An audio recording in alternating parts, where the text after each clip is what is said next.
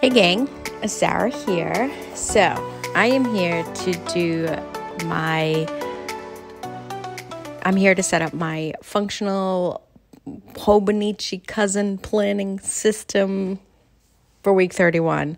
I don't even know what to call this anymore because now it's like hobonichi, rings, and stayology. So anyway, if you like functional planning and project management and work things, please consider subscribing, and thanks for coming to the channel. And for all you that have been here for a while, hey everyone, I'm just getting back into the groove of things. I'm so sorry.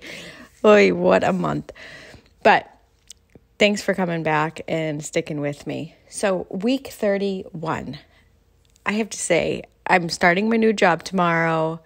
I'm excited about that, but it's definitely hitting me. I'm feeling a little stressed, but like a good stress, excited stress. Is that a real thing? I don't even know what the word for that would be. But anyway, I'm really glad to kind of be getting back into a routine. And I feel ready, which is another thing, but I'm also like nervously stressed, as I was just saying. So this week's plan with me is a little weird because I only know that I have orientation all day on Monday. That's all I know. However, I did get a giant list of 2 weeks worth of meetings, but I don't have times. It's people I need to touch base with. So I don't know when those meetings are going to be scheduled. So I guess that will be kind of what orientation is going to be like. And then also, I know that I'm starting to I know I have things I want to do to manage my own kind of onboarding into a new company, 30, 60, 90-day plan. That's aside from what my new manager will give me for goals. And that's more about learning about the company and about what their metrics are, their culture, that kind of thing, their customer, their products, that sort of thing. So I know I have a lot of that to do, but I'm going to do that around other time.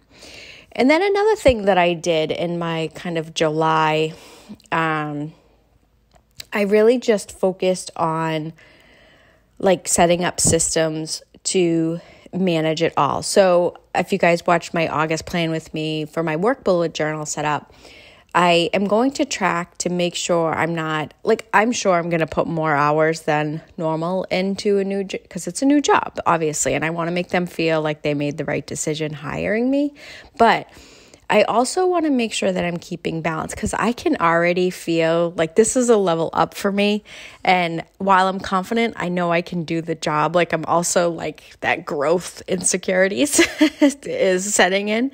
So I want to make sure that I'm not obsessing over it because I think that I do get that tendency. So I'm going to be tracking my work hours.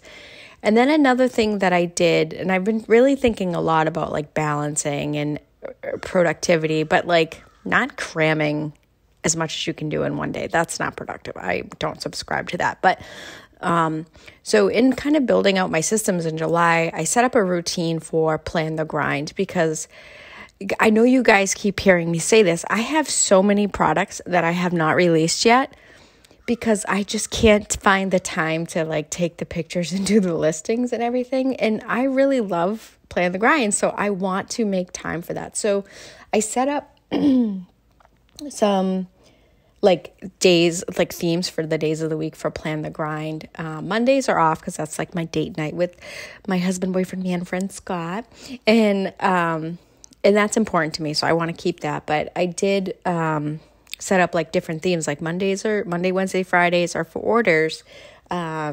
Tuesday, Wednesdays are for this, So anyway, so I have that routine in there that I'm trying to get in, and I'm excited. So I played with it a little bit last week, but I was on vacation last week with Scott, and that's probably the only vacation I'm going to get for this year because I can't start a new job and then take vacation. So I felt it was important to just kind of spend time with him, and I wanted to, frankly. So I set up those systems. I'm keeping with my normal kind of planning routine and daily management, if you will. It's going to look different because it's a new job, but I don't know what it'll look like. But I know the cadence of my routine is still the same. So like I have my goals for Plan the Grind, my continuous improvement project, which I'm focusing on fun for the month of August, which I think is good because I think that I will fall into doing a lot of like work. I want to obviously kind of just get on the first 30-day goals. And family, I started back to HelloFresh. I did this a long time ago, but we're ordering out way too much. Even my teenage sons agree with this. So it's kind of funny. So I'm like, maybe if I like revamp HelloFresh, we'll try that. So I got my first box. And then on my daily pages, I'm still going to incorporate my journaling in like the big section where from the hourly time. I don't know how to do that, but I don't have a sticker for that, but I am going to still do my journaling. I really like doing that, but I've kind of been out of the routine of it with being on vacation. But my daily pages are really about, my to-dos, my next actions, my inbox, my waiting ons, that kind of stuff. So I'm still going to structure my daily pages like that. I'm sure it's going to be a lot less because of what, obviously, just I'm starting a new role. But you guys know I love the whole David Allen's methodology, and sorry about hitting the camera there.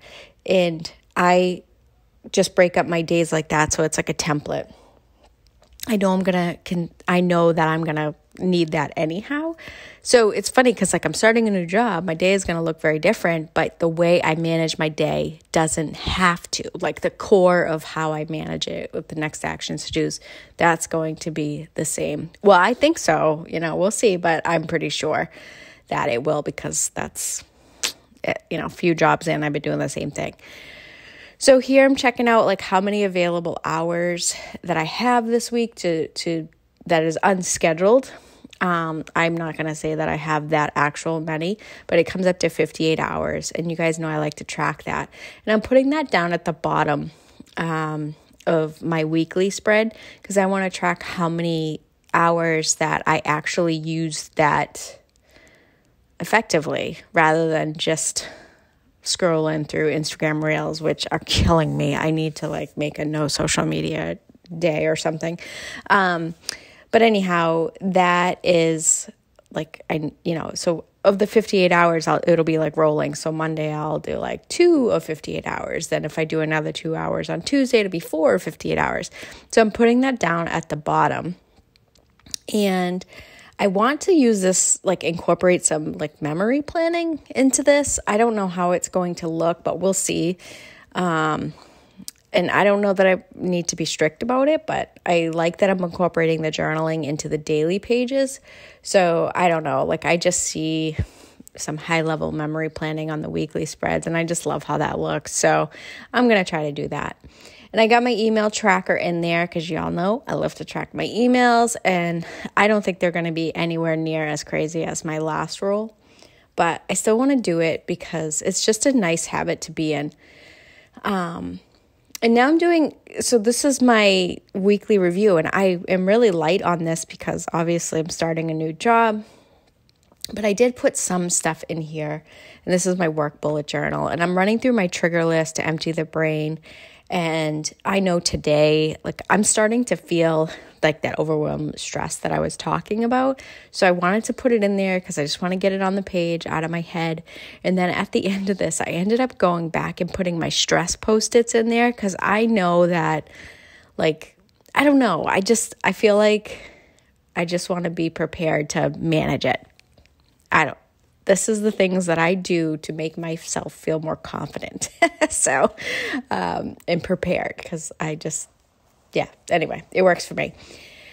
So I'm going through and I know that I want to get my workspace set up today, and got my phone, I got my laptop, I got all my things, and I haven't even turned them on yet. And it's tomorrow.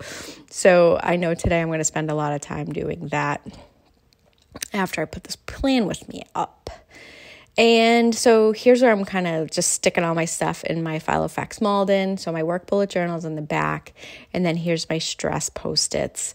And this is just to write down a quick what's stressing me type thing, because I want to measure this, and I have it set up in my progress planner while I like evaluate the triggers that cause my stress. And I know feeling unprepared is such a stress trigger for me, so that's why I just want to like get into it. So thanks for watching, everyone. I hope you liked this video, and consider liking and subscribing if you did. So take care, everyone, and check out these other 2 videos. Bye.